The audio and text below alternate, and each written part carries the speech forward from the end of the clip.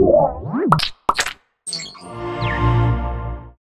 have a very cool jailbroken application. I hope you like it.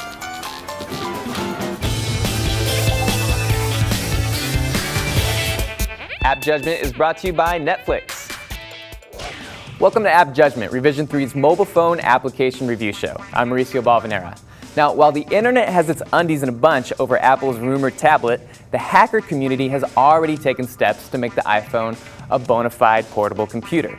Earlier this year at Maker Faire, I got a glimpse of PerceptDev's serial modem keyboard interface, which allowed you to type on a physical keyboard to enter text on the phone. The problem was it required you to carry around a $100 prototype box, and you could only type text into a terminal app.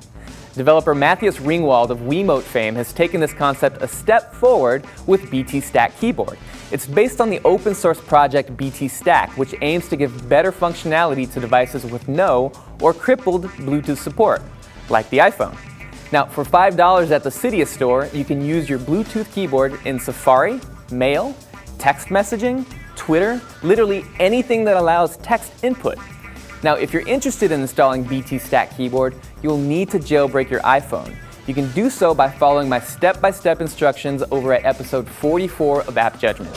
Thanks to Netflix for sponsoring this episode of AppJudgment. With Netflix, you can rent over 90,000 titles online, including tons of Blu-ray titles, with free shipping both ways to your home. They have over 40 shipping centers, so almost all deliveries happen in just one business day. Netflix plans start at $4.99, and as a new member, you get a no-risk 2-week free trial membership. Check it out at www.netflix.com/AJ. And remember to type the www when using this code. Alright, installing BTstack Keyboard is pretty easy once you've jailbroken your phone. Head over to the Cydia store and search for BTstack Keyboard and purchase. You'll now have an app called Keyboard on your Springboard. When you open Keyboard, your phone will immediately begin looking for available Bluetooth devices. Now make sure your keyboard is detectable and not being automatically connected to another device that it may be previously paired to. BTstack is going to ask you to enter a 4-digit PIN number once. Enter this PIN on your keyboard and your device is now paired, and you won't have to re-enter the PIN ever again. And that should do it. Go for a test drive in this field, set your keyboard to the language here, then exit the program. You'll notice the keyboard app now says on in your Springboard. Now, get to typing. If the keyboard works within the BTstack Keyboard app but not in other applications, reboot your phone. That's going to take care of any issues. It happened to me. The feel is perfect. There's no lag in text entry.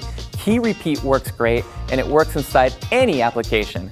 Keep in mind that as of this version, cap lock doesn't work. There's no copy, cut, or paste. And BTstack doesn't work on the first generation iPhone and iPod Touch for some unknown reason, but they're working on it. Now, it takes a little time to sync the keyboard, which makes whipping out the keyboard for a quick note pointless, but hopefully future releases will include Auto Connect. Go to the URL below to keep up with further developments from Matthias Ringwald. That said, this is a definite download for your jailbroken iPhone and iPod Touch users. Give us a holler at facebook.com/appjudgment and let the community know what Bluetooth keyboards you've been able to connect to the phone. Also, check out our growing number of mobile application reviews at revision3.com/appjudgment. Alright, I'll see you soon with more jailbroken goodies. Now I'm going to pull a Ron and walk off screen as I say something about why I'm walking off screen.